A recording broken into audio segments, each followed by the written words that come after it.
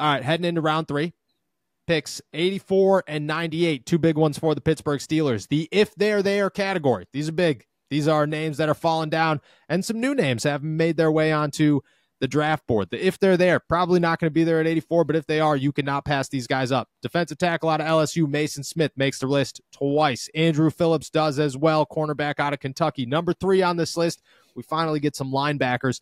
Junior Colson out of Michigan, followed by Jeremiah Trotter Jr. out of Clemson, and then to round it out, Dwayne Carter, defensive tackle out of Duke. Of those names, who's the most exciting? Who's the most realistic to make their way to the Pittsburgh Steelers at, let's say, 84? Yeah, Colson seems like the more realistic one, I would have to say. Obviously, like we went over this just now, but Smith and Phillips are kind of like your ideal targets. Those are the guys that you need. But yeah, I'd say Colson or Trotter. I think one of those linebackers of this group seem like the most likely to fall down to the Steelers at 84.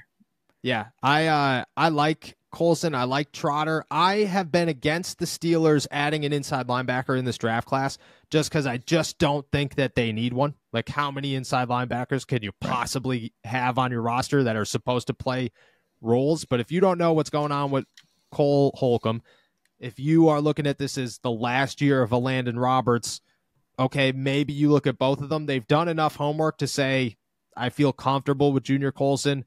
Jeremiah Trotter, they haven't really done much of anything on, but they've been obviously at Clemson's Pro Day, and Mike Tomlin and Omar Khan were front and center for whatever he was able to do.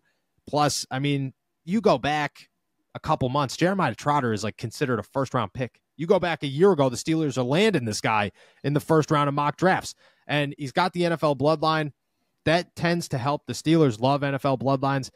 I could see him being there. I would say Junior Colson, just to mix it up, I agree with you, is a name to watch. Dwayne Carter also definitely excites me there if he's available at maybe 84. These are our realistic picks at 84 and 98, which we get, it is a jump, but you gotta squeeze everybody in here and see what you could come away with.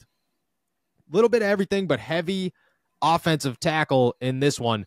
Mason McCormick, offensive lineman out of South Dakota State, could play guard, could play center, could possibly play tackle. They got him lined up all over the place. The Steelers brought him in for a pre-draft visit. An interesting name to watch. Josh Newton, cornerback out of TCU. This is a slot guy. This is if you're not going to go Max Melton, if you're not going to go Andrew Phillips, maybe you're thinking Josh Newton in the 3rd round out of TCU.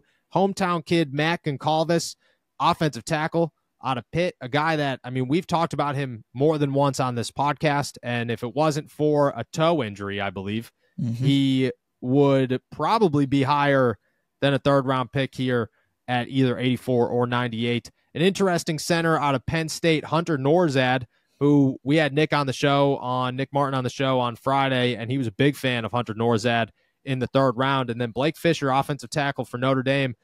If you're skipping offensive tackle, this might be the names to go with. Who's your favorite on this list?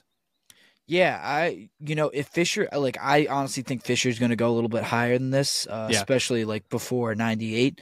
But I think he would be my pick here if he's there in the 3rd round. I think you got to go with him. The way my draft works out, like I just had to pick an offensive tackle with one of these 3rd round picks. Needed one. So I'd say either Fisher or Goncalves are my options here, but I think I'm preferential to Fisher. I also think I'm preferential to Fisher. I think that this dude, he played on a good offensive line, and they're just like really good offensive linemen around him that may have bumped his draft. Notre Dame just produces good offensive linemen. More times than not, their offensive linemen turn out to be at least decent in the NFL. Blake Fisher is an exciting name. I like Goncalves.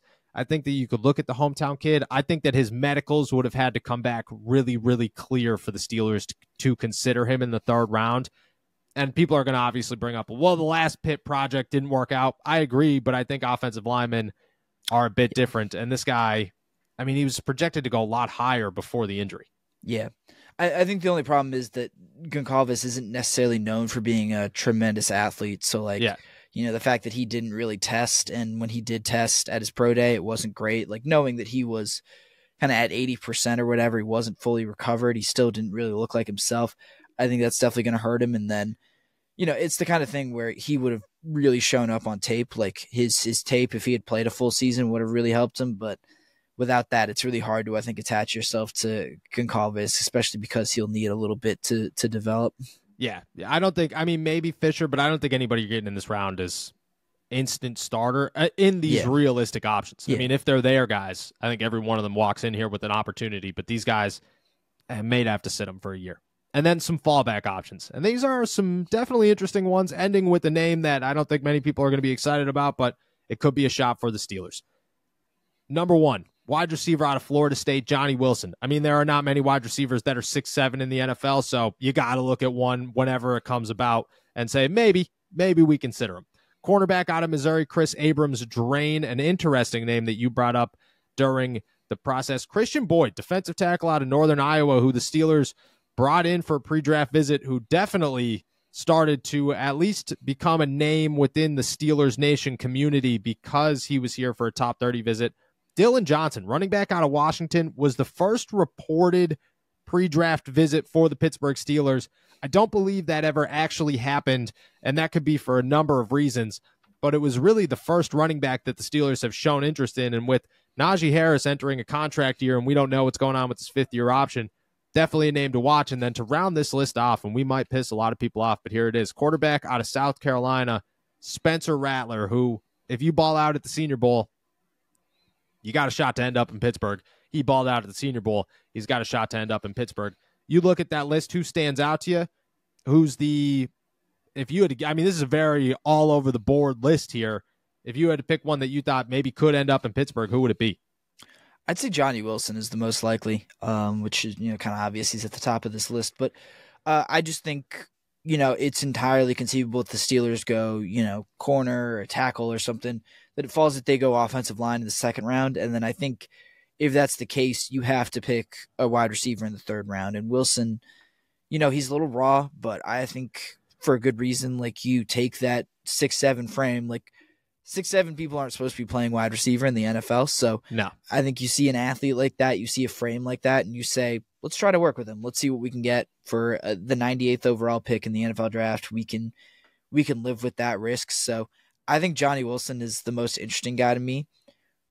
Rattler's funny here, man. Like I don't know. I don't think it's likely, but I don't know. They need it's just interesting, Like the quarterback said the other day that they're not done at quarterback. That's what I'm saying. Like it's just interesting because I don't think they are completely sold on either Fields or Wilson just yet, I agree. I don't think it's likely that they're using a pick on a quarterback at this point in the draft in the third round, but if Spencer Rattler falls past this, then I think it starts to get interesting. And then I think if you're the Steelers, you start to talk about it a little bit. Yeah, you definitely have the conversations and see where those conversations take you.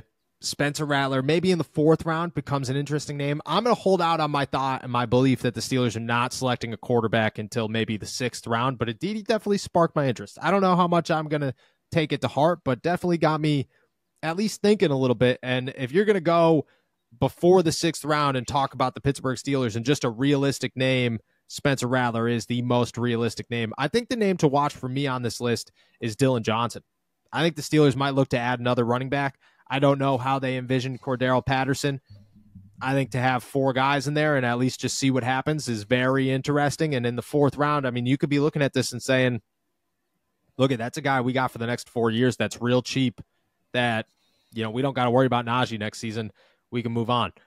Maybe he's a name to watch. Maybe. And Johnny Wilson, obviously, I mean, you draft anybody who's 6'7" who isn't an offensive tackle.